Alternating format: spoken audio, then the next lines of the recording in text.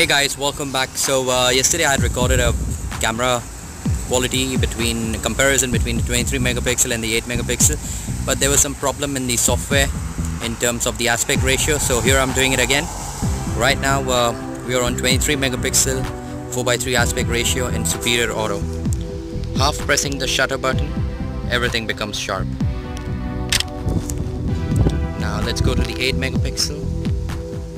8 megapixel and 16:9. Half shutter, everything sharp. And finally, let's take a shot in manual mode. ISO manually set to 50. Let's take a 2 megapixel shot first. I'm noticing today the phone is getting a bit warm. As you can see on the screen, some functions disabled by temperature rise. I'm not sure what's happening there. So let's quickly take a look at the image quality. This is a 2 megapixel shot, very sharp. If you just see it this way, it looks very good. But once you zoom in, you start losing details. But however, I still would say that this is fairly usable when you're using it for uploading on Facebook and Instagram, and it even saves on a lot of storage and memory. It's just a 1 MB picture. So this is the 8 megapixel picture. Just let's confirm that. Yes, an 8 megapixel ISO uses 40, and straight away the colors pop a bit more. Anyway, it's pretty sharp. Nice fine details on the trees. Not so much on the background tree there. A bit smushed out, but that is quite far. I would say at least 500-600 meters away from here.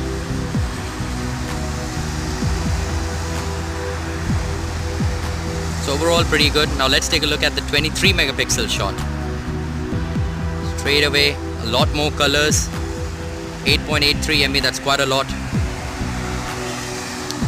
So let's see the kind of details we get here. Much more finer details present in the 23 megapixel shot. So I would say that if you're using it in bright sun outdoors, 23 megapixel is very usable. It gives more details, and you could also see the dynamic range of the sky. It's not just one single color of blue. It's got different shades of blue, which is quite good in my opinion. There's the 8 megapixel, there's the 23 megapixel. Now another thing I would like to, if you want to add a bit more pop in your pictures, let's just go to Superior Auto. Let's keep it to 23 megapixel. And color and brightness, this is a very good feature. So what we could do here is, we could first of all increase or decrease the exposure. Let's just increase the exposure a bit. So it's increased a bit, and let's just take the white balance, the temperature, to a bit warmer, to warm up and spice up things a bit. Now let's focus on the date palm tree. Half press, sharp, everything becomes sharp. Click. There it is. Now let's see what difference does that make.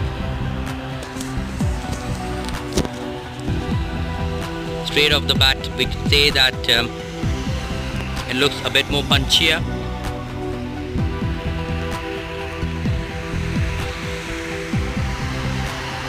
It's just a personal preference, personal taste, but I feel that if you're taking landscapes and greenery especially, if you warm up the colors a bit, it's all the more appealing that way. So that's another thing to keep in mind. And let's test the front-facing camera quickly. I don't know how I'm looking because the sun is straight in my face.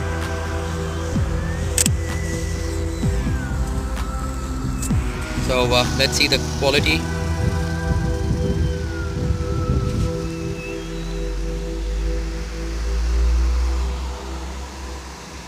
I would say pretty good quality. You can even see some sweat on my face.